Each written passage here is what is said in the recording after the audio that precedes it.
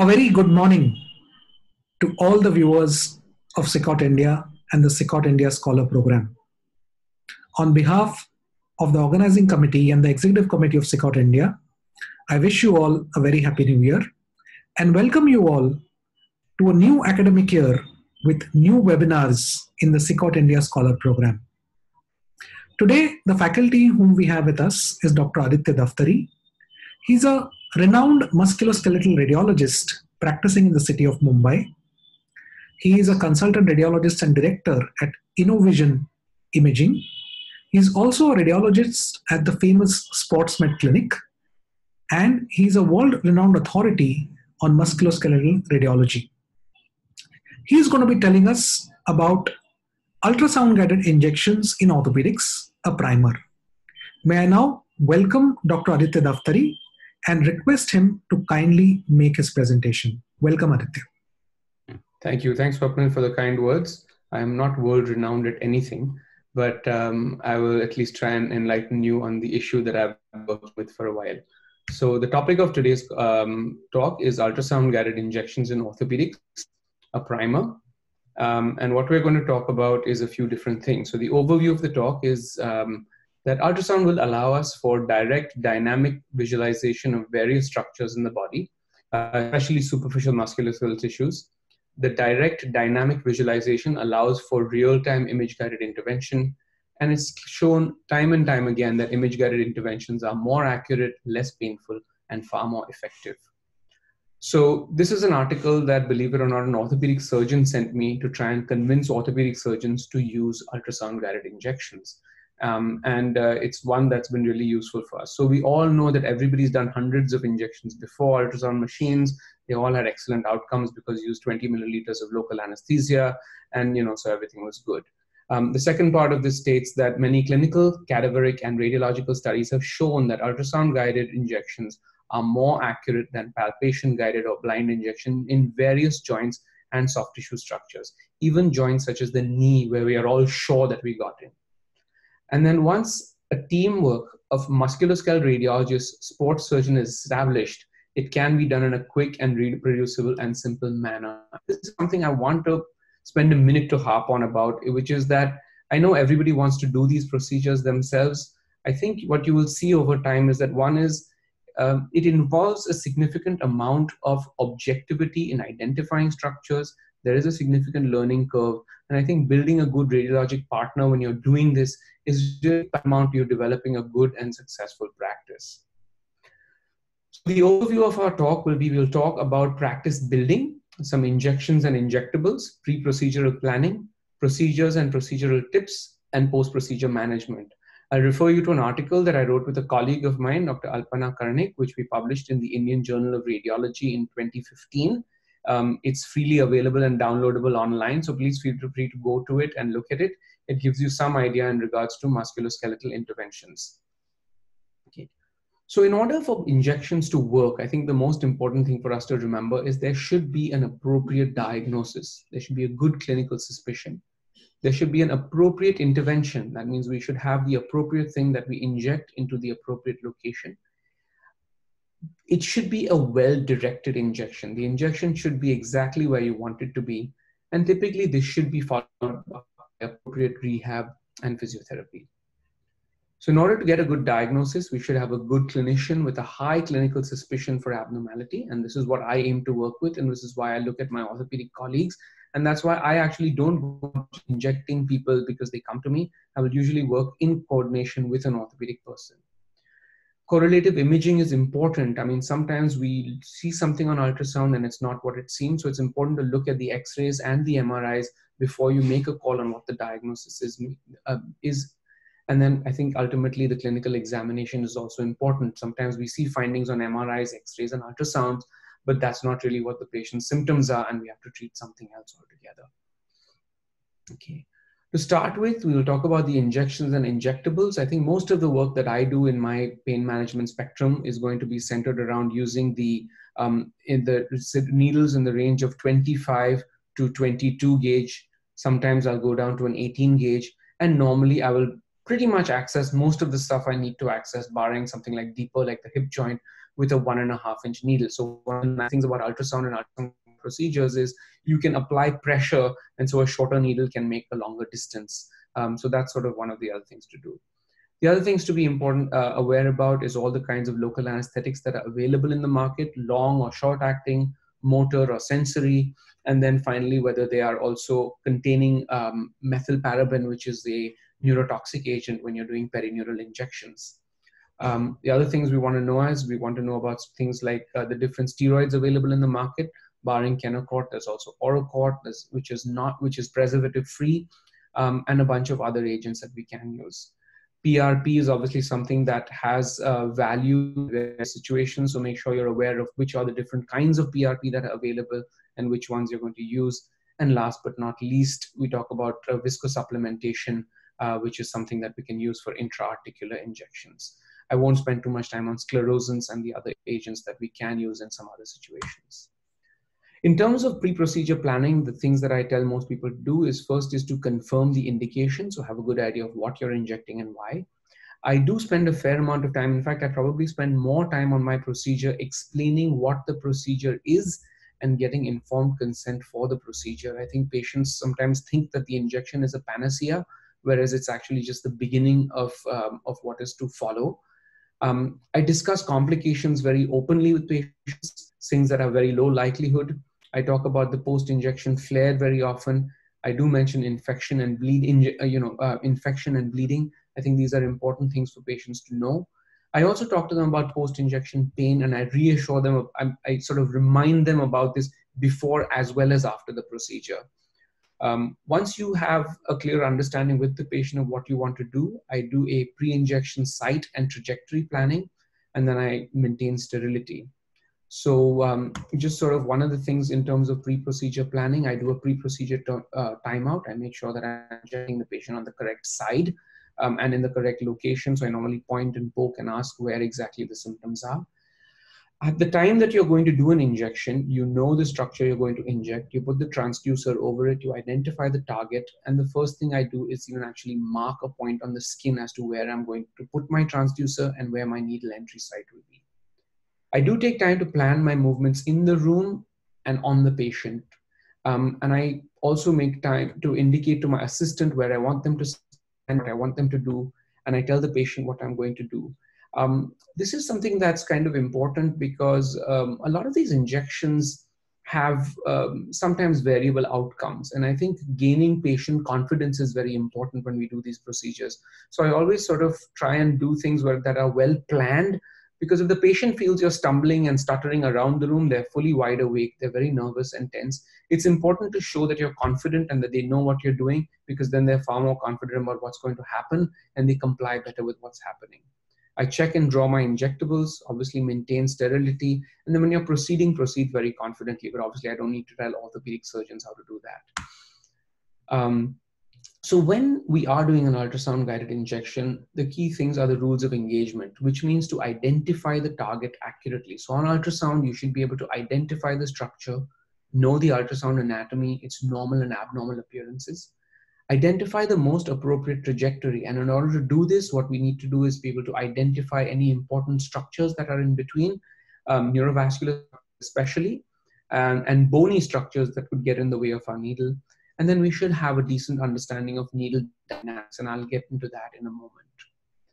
So this is sort of a series of videos that I've created that will show you the effects of needle and transducer position. So as you change the position of a needle, so you can see in this video, I'm tilting the needle up and down. So as you change the position of this needle craniococcally, mediolaterally, it will tend to flip in and out in different ways from the ultrasound transducer, and therefore we will see the needle differently.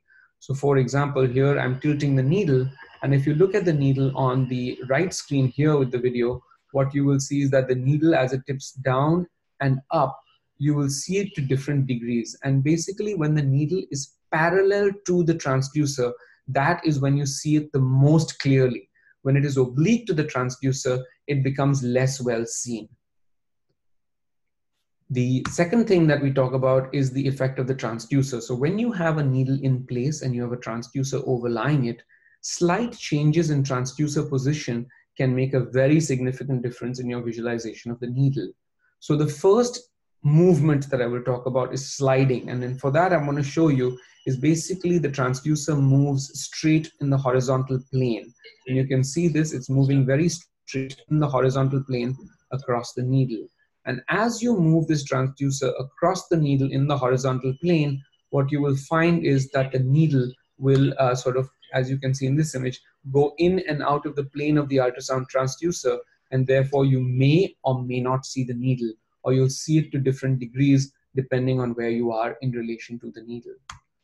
The second effect is the twisting effect, which means that if you hold the transducer a little bit oblique to the trajectory of the needle, like this with the twisting effect, you may see the needle differently, or you will see part of the needle, but not the tip. And therefore you may not be at exactly the point you want to be. So for example, here you can see with this twisting movement, here because the twist is centered at the middle of the needle, but with the twist, you can see how the middle of the needle goes in and out of the field of view and the distal tip is seen. You could imagine if this movement was at the distal tip of the needle, you may or may not see the distal tip of the needle, right? And therefore you may not identify the target correctly. The third movement that's important is the yawing movement. In this case, the transducer is in the same position, but essentially what happens is that we twist the ultrasound beam one way or the other.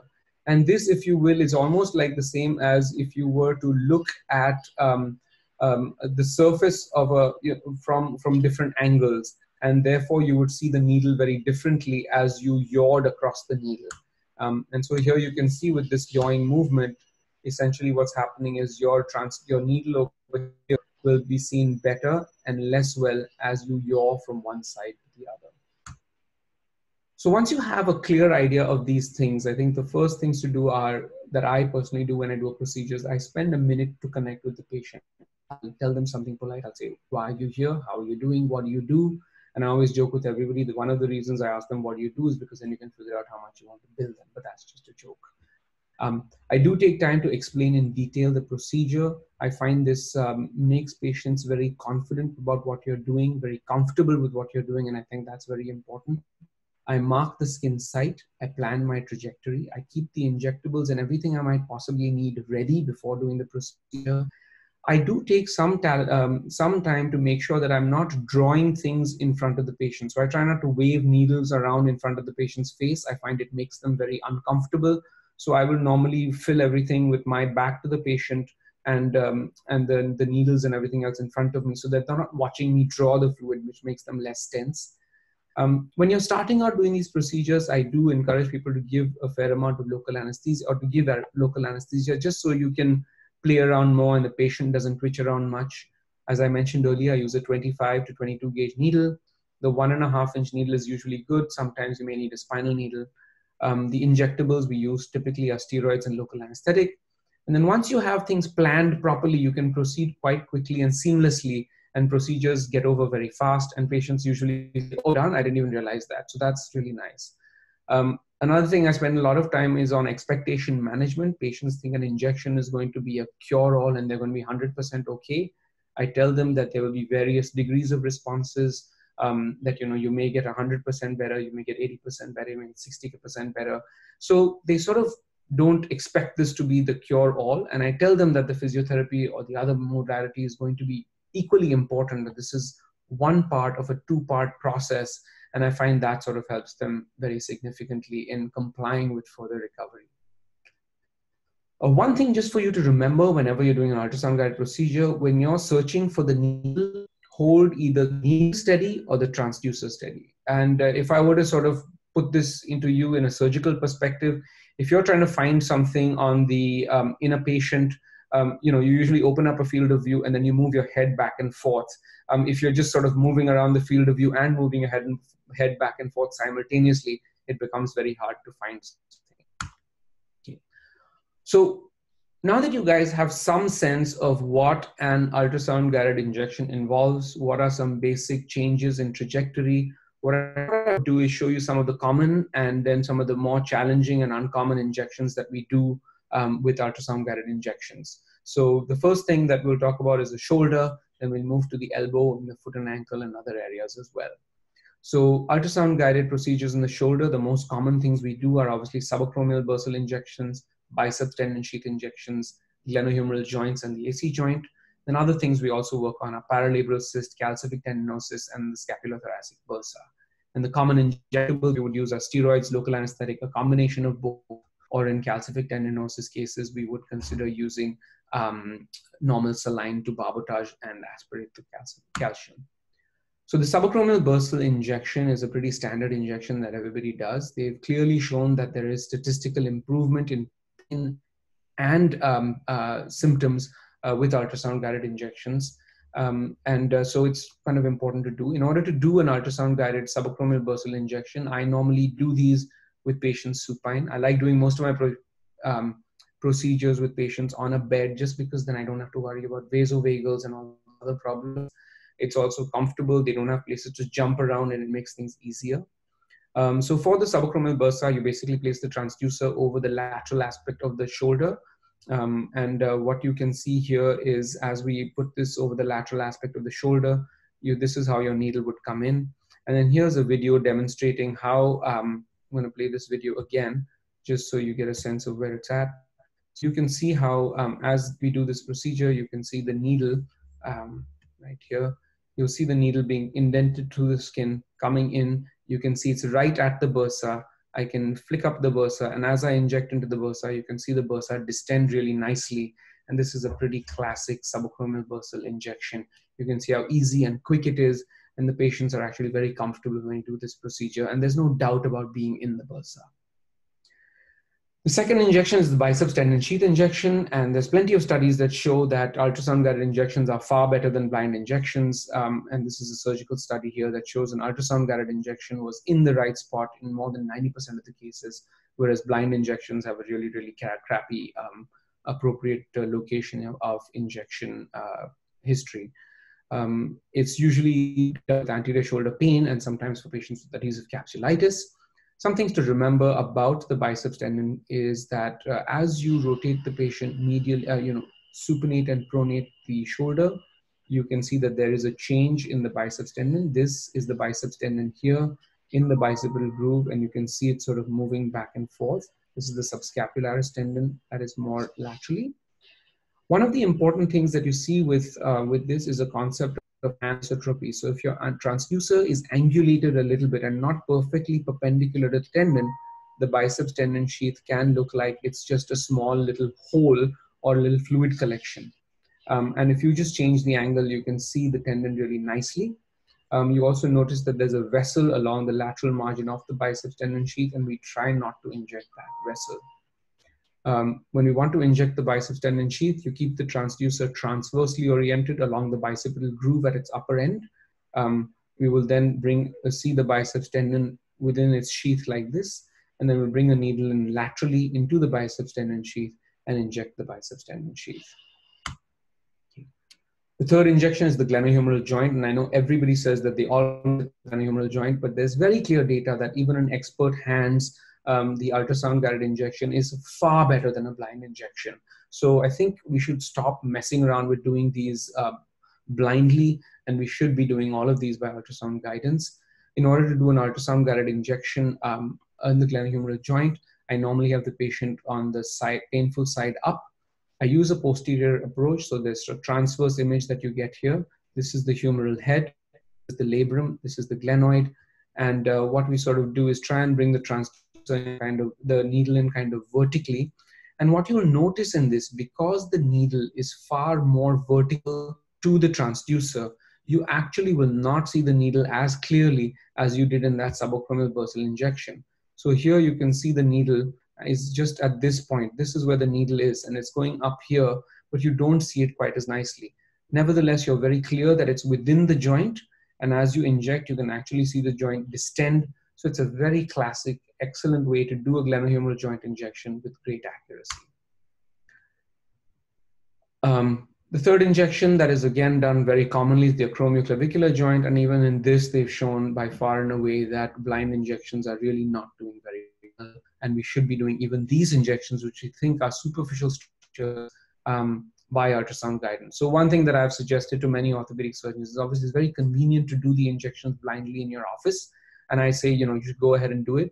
But if there isn't a good response, then definitely consider an ultrasound guided injection and send it to somebody who does an ultrasound guided injection for you to take care of it. And I find over time, you'll find that that's really, really helpful for patients and your practice as well.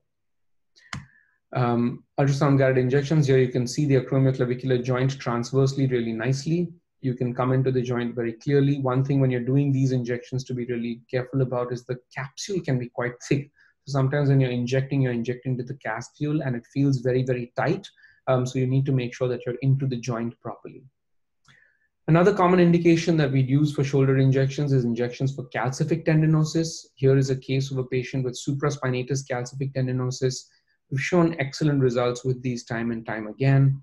And here is an example of somebody. What you try to do in these cases is you try and identify the calcification really nicely on ultrasound. You find the plane in which the calcification is seen at its best. You give plenty of local anesthesia into the subacromial bursa because these are very, very painful. You wait for the local anesthetic to act because they can be really painful. And then normally what I do is I tell the patient that I will get a needle into or close to the calcification, and based on how they're doing, we'll decide how to proceed. The other way to do it, obviously, is you just get them a bit of sedation with anesthesia, which makes the procedure much, much easier. But I think this way avoids taking them to the operating theater. And for the most part, patients do manage this procedure quite well. In these videos, what you can see here is a needle into the calcification. Here we pulse the calcification with normal saline so that the sodium chloride mixes with the calcium hydroxyapatite to form soluble sodium hydroxyapatite and calcium chloride, and it dissolves it. And here on this video, what you can see is you can see the calcium actually dissipating in the bursa. Otherwise, you see some of the calcium coming back into the syringe itself, and you can see the calcium within the syringe and aspirate it. Sometimes you have hard calcifications, which usually cause more mechanical symptoms than the acute calcific tendinitis symptoms. And in these cases, the subacromial injection is usually more than adequate to handle these. Paralabral cysts are another interesting area. If you have a patient with a large paralabral cyst but does not want to undergo surgery, then obviously these cysts can go into the spinoglenoid notch as well as into the suprascapular notch and cause denervation changes in the supra and infraspinatus. You can see cysts really nicely on MRI. We can identify them well on ultrasound. We can get a needle into these cysts, fenestrate them repeatedly. They often have thick material, so use a larger bore needle, try and aspirate tissue from them, and then fenestrate them repeatedly all the way out to the wall and collapse them. And here you can see with my repeated fenestration how that cyst is actually collapsing now. Here it's collapsed kind of completely. Let's go into this. We'd inject some steroid and local anesthetic and move on. Tennis elbow is another common indication for which we do this. This is a patient where you can see there's a heterogeneous appearance of the common extensor origin. So this would be a longitudinal image with the transducer like this in the coronal plane along the capitellum and the radial head. You can see here the heterogeneous tissue within the common extensor origin. This is the normal tendon. And the things that we've done for this is we can inject into this along the surface of the tendon. For some patients who have pain, they typically have pain sort of almost at the epicondylar attachment. We also can get into the tendon itself, fenestrate it repeatedly and inject PRP into the tendon itself. And the third thing we can do is, actually I learned this from an orthopedic surgeon when we were talking with Anand Joshi. We were talking about a surgeon, Buddy Savoy, who used to do these blind sort of releases for tennis elbow where he would just go in with a scalpel and scrape off the tendon. And what we want to do it more scientifically. So here we had a case, a group of patients in whom we actually found the common extensor origin, and then we went under ultrasound guidance with an 11 number blade and released selectively the common extensor origin, or the ECRB. And this is a follow-up scan showing the post-release image of the ECRB. So these are some other things that we can do almost minimally invasive ultrasound guided surgery. We've done PRP injections, and we've shown that we've had pretty good results with PRP, but I think these are still an area that different surgeons and different practicing physicians have different opinions on whether to use it or not. Here's an example of somebody with calcific tendinitis in the elbow, and this is something again that we broke up under our guidance. You can see the needle very clearly within the calcification and us pulsating and breaking up that calcification. And then here's the post-procedure radiograph that shows that the calcification is completely gone. We do obviously common flexor and extensor injections along the peritendinous region. So here's the needle right along the superficial surface of the common extensor origin. And then here's another one with the needle right along the superficial aspect of the common flexor origin in patients with elbow pain. The radiocapitellar joint, oftentimes we do it with the tennis elbow injection to inject along the deep aspect of the common extensor origin. And here you can see the needle very clearly within the radiocapitellar joint between the capitellum here and the radial head here. We can use a single track to do that. So we can actually, what happens most of the time is we enter from here, we'll put the needle over the surface of the tendon, and then we'll just redirect it into the joint. So we actually have only one needle entry point, and we can inject into both sides through one point. Bicipital radial bursal injections we can do by placing the transducer over the dorsal aspect of the distal arm, of the proximal arm, and you can get into the space between the radius and ulna and inject along the bicipital radial bursa, as you can see over here. Here's the needle, here's the biceps, here you can see us coming in, and you'll see the injection in a second with the injectate flowing along the biceps here. There you go. Olecranon fossa synovitis is also an easy place to access. We can do this longitudinally, come through the triceps and inject there, or come mediolaterally and get into the olecranon groove like that. We've done perineural injections also. Nerves are easily seen, and we can inject along the perineural sheath. So for example, here's the elbow, and here's actually the spot of nerve, which is the posterior interosseous nerve. And what we can do here is here you can see the nerve. Here you can see the vessel. And then here you can see us with a needle that is right near the nerve. So here's the nerve, here's the vessel, and here's the needle sitting right over the surface of the nerve. So you can be very, very accurate and very sure that you're injecting the right spot. And for these injections, obviously we'd use preservative-free local anesthesia, and normally we'd end up using a water-soluble steroid like becnazole. Here's an injection along the ulnar nerve for somebody who had ulnar nerve-related symptoms. So you've got to be careful with that. Here you can see right near the nerve, the needle coming here, and the nerve right here. Here's a patient with distal wrist pain who had distal intersection syndrome, and what you can see here on this MRI image as we scroll through it is right at the crossing of the third and second dorsal extensor tendons. That's where you see that intersection syndrome, and here's fluid. Here on the ultrasound, you can see the tracking of the extensor digitorum, extensor pollicis longus tendon over the second dorsal extensor compartment, which is the location of the patient's pain. So you can see that going in over there again, and we can come very specifically with a needle right over the extensor pollicis longus tendon, inject that, and you can be injecting really nicely over there. Notice here that I have taken the transverse approach.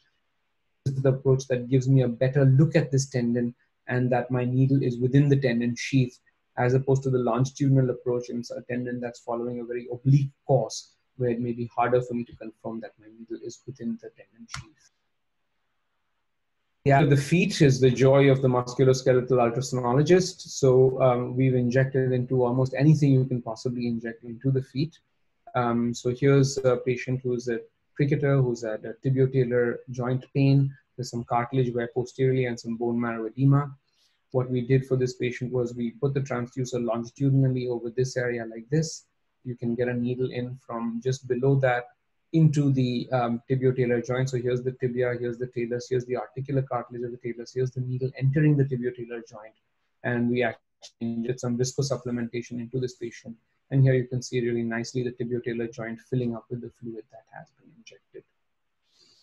We can do subtalar joint injections, so you can come in both medially as well as laterally if you need to. You can see the structures really nicely, the margins of the bone, and you can make sure you're in there and inject that. Here's a patient who we injected into the subtalar joint. You can see some of the fluid coming into the outpouching of fluid, and most of it going inside the joint here. Another thing that's interesting about doing ultrasound guided injections is that there are osteoarthritic small joints that have osteophytes, and when you do radiographic injections, because most of the time you follow the bullseye technique, the osteophytes get in the way. The nice thing about ultrasound is you can see like this cuboid osteophyte over here, and we can actually direct the needle so that it is sort of deep to the osteophyte, so it doesn't actually go into the osteophyte, it goes deep to the osteophyte, and you can be inside the joint, and the osteophyte stops being so much of a problem for us.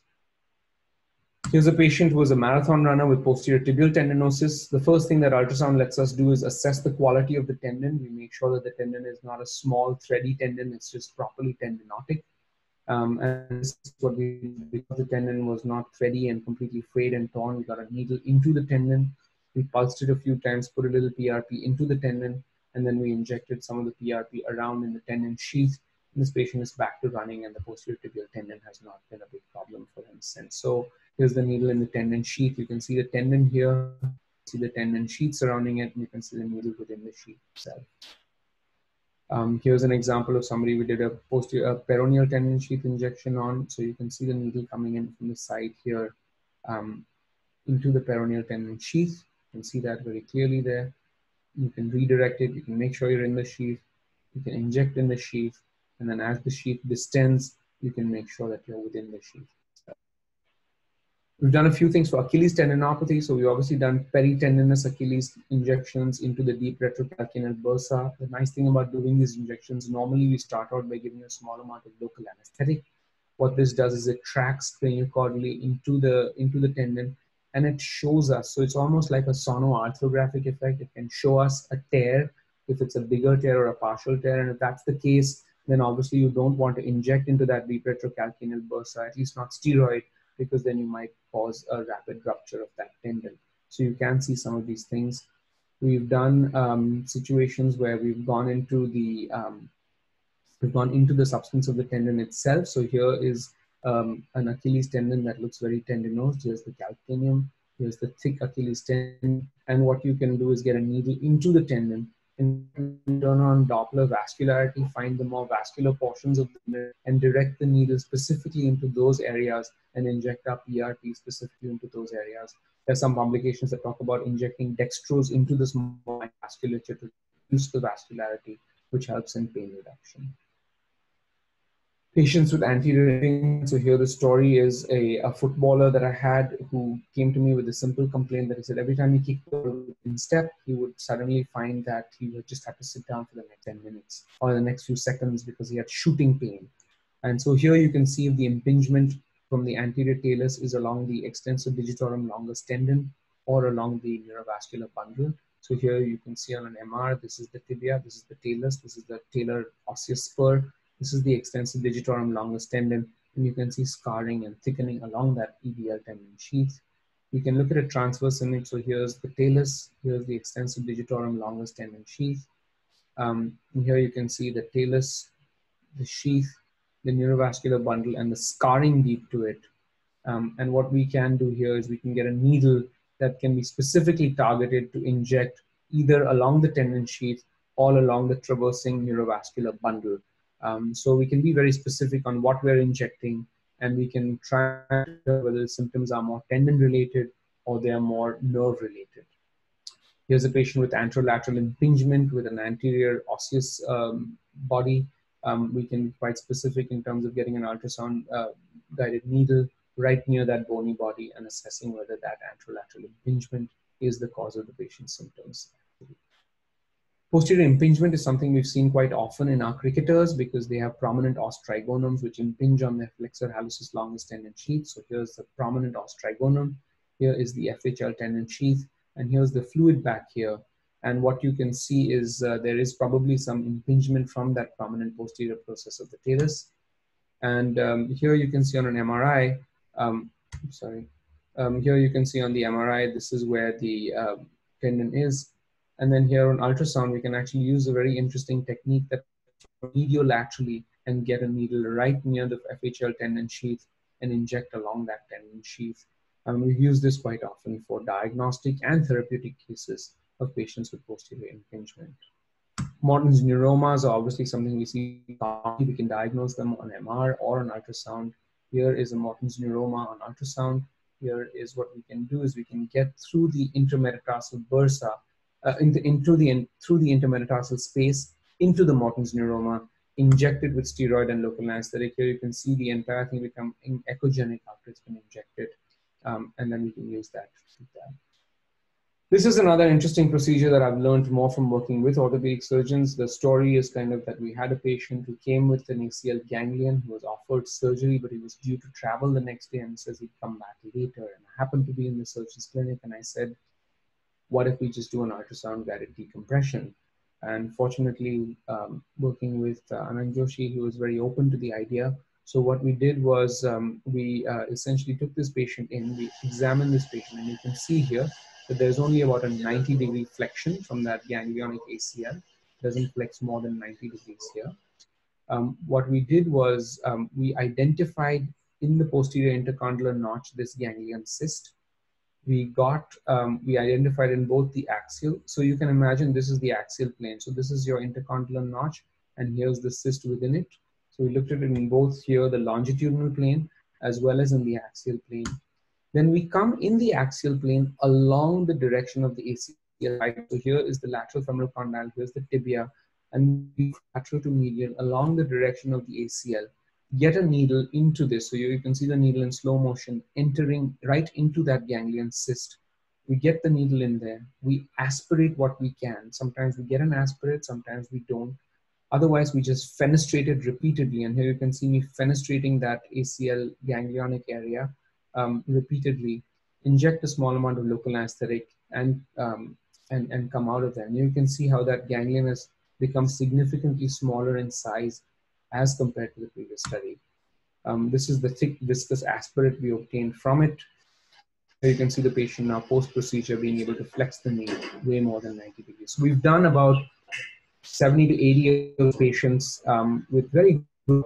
We've worked on the patients who have a purely cystic ACL, a mucoid cystic ACL, as well as a purely mucoid ACL.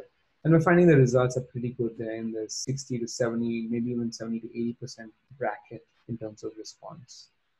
Here's somebody who's got a parameniscal cyst. So obviously these are easy to diagnose, and we can find them on ultrasound, and we can inject and aspirate them really easily, get some thick aspirate out of them. That's easy. The hip joint is another easy area to inject with the hip. Here you can see that you have the femoral head, labrum, you have here the femoral neck, and you can get a longer needle right to the head-neck junction, and that's normally where we like to inject the hip joint. Here's a patient who had a paralabral cyst posteriorly. This was a table tennis player who was sort of semi-professional, but didn't plan to play table tennis for a long time, didn't want to get hip surgery for a labral tear. So and he was having symptoms that were kind of like sciatica. So what we did is we identified cyst under ultrasound, and we went in on ultrasound and we ruptured that cyst. So this was a paralabral cyst aspiration in the posterior aspect of the hip that we did. There are enough reports about injecting the sacroiliac joints, and so that's something we occasionally do. It's not probably as satisfying as doing them under CT guidance, just because you have more surety on those, or you can at least demonstrate it better to somebody that you've done it, but it's certainly something we've done a few times. This is a patient with muscle injury. So this is a footballer with muscle injury, and what you'll see from the scan is that there is some sort of heterogeneous, sorry, let me just go back a couple of slides. So here's the patient with this muscle injury, what you will see here is with the muscle injury, there's heterogeneous muscle tissue in this area, right here was the region of the tear. What you can do is you can bring a needle right exactly to the area of injury. You can fenestrate that area of injury. You can see the PRP tracking exactly into the tear. You can see the bubbles of PRP sort of tracking up and down here. You can see them again here on this patient, same patient in a different location. So we can inject PRP into exactly the tear location. So here's again the needle coming in. Here we are at the tear location, fenestrating it and injecting it. And you can see the PRP spreading everywhere. Here it is again, spreading off. So you can inject very specifically into the area of the injury. And there is some data to show that muscle injuries can benefit significantly from PRP injections. Once we're done with injections, I normally look at post-injection care, which is essentially making sure we apply a sterile dressing.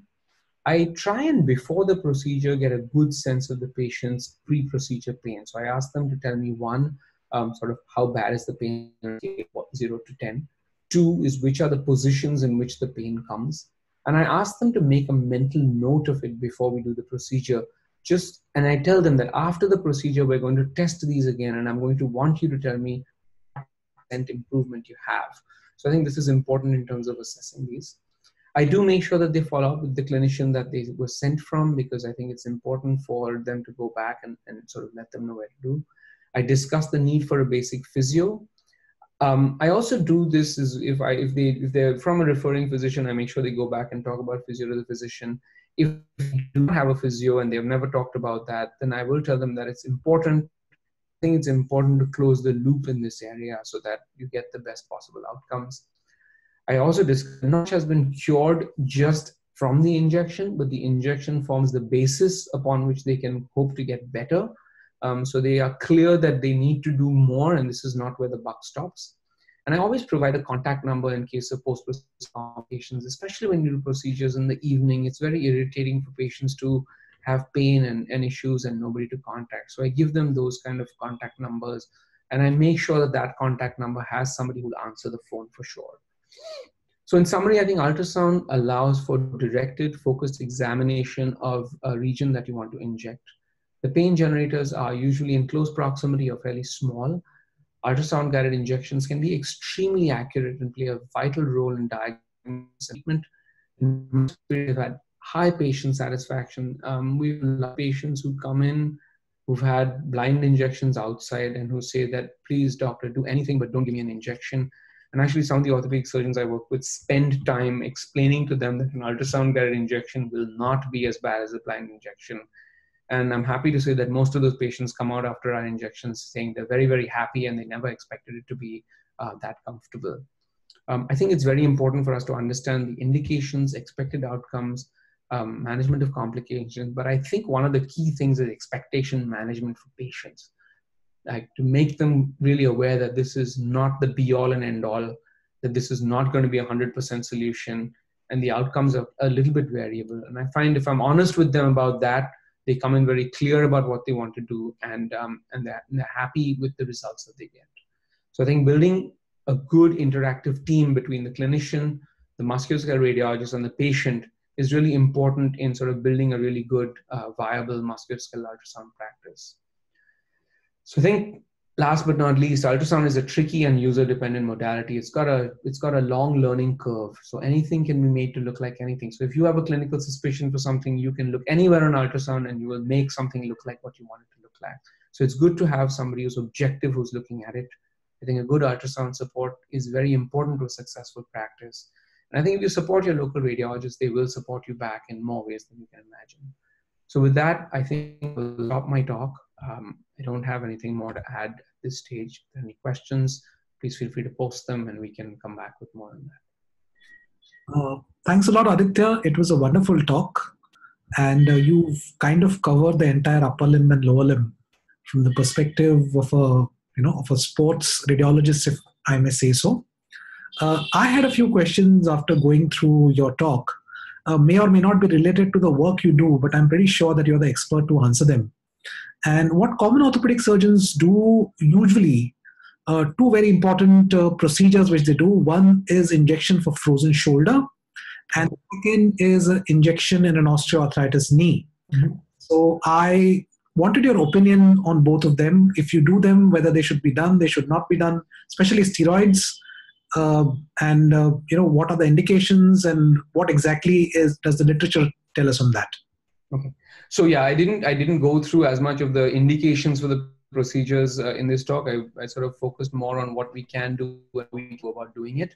But yes, frozen shoulder is something that we treat quite often. In my experience, different surgeons have had different opinions on what they do. So the first thing about a frozen shoulder I find is that one needs to be sure that it's a frozen shoulder. And for that, I find that the common differential mistake that's made is that there's a missed small cuff tear. The second thing that is often missed is a subtle focus of calcific tendinosis. And that often happens when people just look at the MRI and don't look at the X-ray, or they don't look at the X-ray in multiple views. They just get a single view and the calcification is hidden. And that really puts you in a very, I feel, very dumb at the end of that kind of situation. So I think before you make a diagnosis of adhesive capsulitis, there are some very specific signs you can find on MRI. So be sure of the diagnosis. Now, once you're sure of the diagnosis, I've seen different people want different things done for frozen shoulders. Personally, in my practice, we do an intra-articular steroid injection from 40 to 80 milligrams. There's some literature that suggests you can inject even up to 300 milligrams.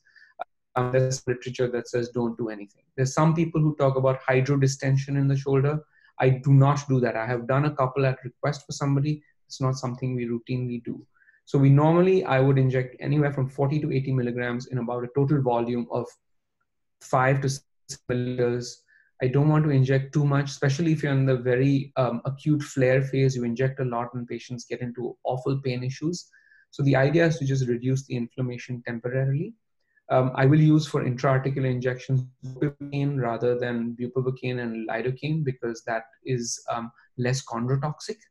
And I would do that. The other injections that people do for frozen shoulders sometimes is there's an element of subacromial pain, so you can inject as well.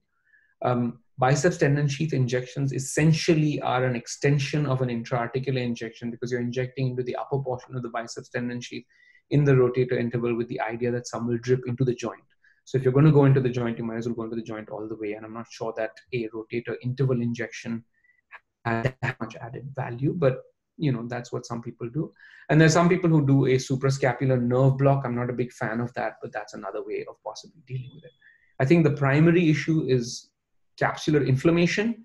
Injecting a small amount of local anesthetic with steroid to reduce the capsular inflammation is ideal.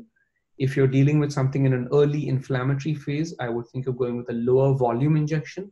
If you're dealing with something in a later sort of more stiffness phase, then maybe you would consider a higher volume injection just to try and see if you can create some more capsular mobility. But I'm not sure there's any good data to support that. Sorry, that just takes care of the frozen shoulder issue. In terms of the intra-articular knee, I think there's recent literature that talks about us way overusing intra-articular knee steroid injections. And I do believe in that. In our practice, we see a fair amount of osteoarthritic knees. And I think in the vast majority of them, we do not inject steroid and local anesthetic. That being said, and I think one of the important things to remember with these patients is that they're usually people who have had chronic knee pain who then present to you with acute exacerbation. When they do that, most of the time it's because they've developed either a subchondral insufficiency fracture and therefore they have that acute exacerbation of pain.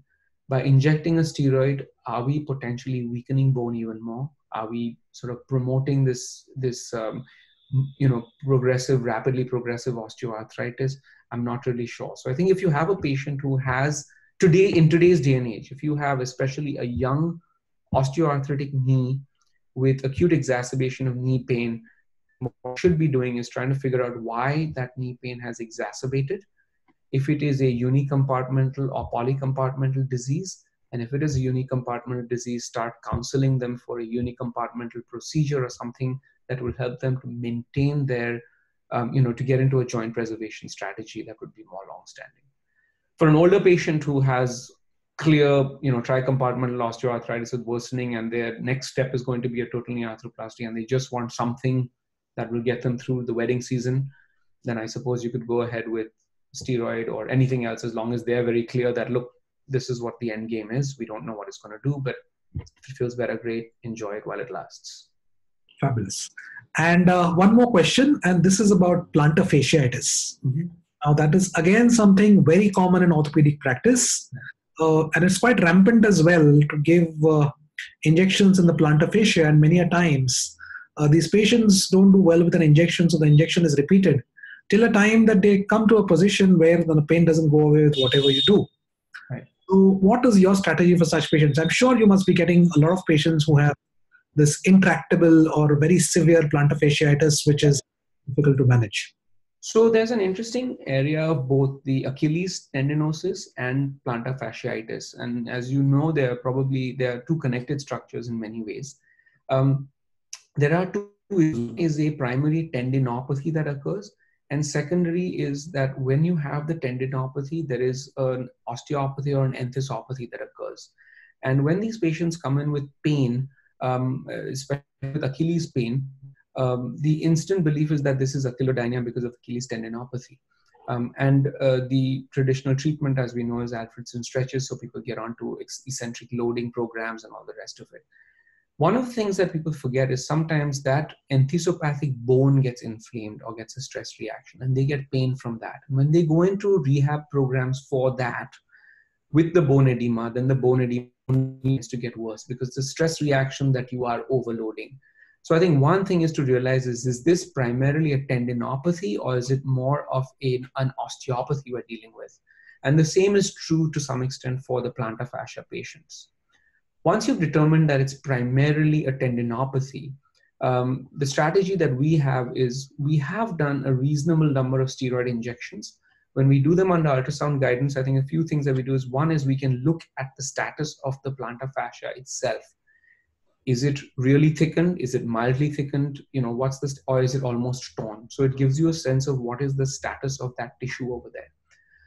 The second thing that we do is we inject over the surface of the fascia. So when we're looking with ultrasound, we can be very clear that we're on the surface and we're not within the fascia itself, which is kind of helpful.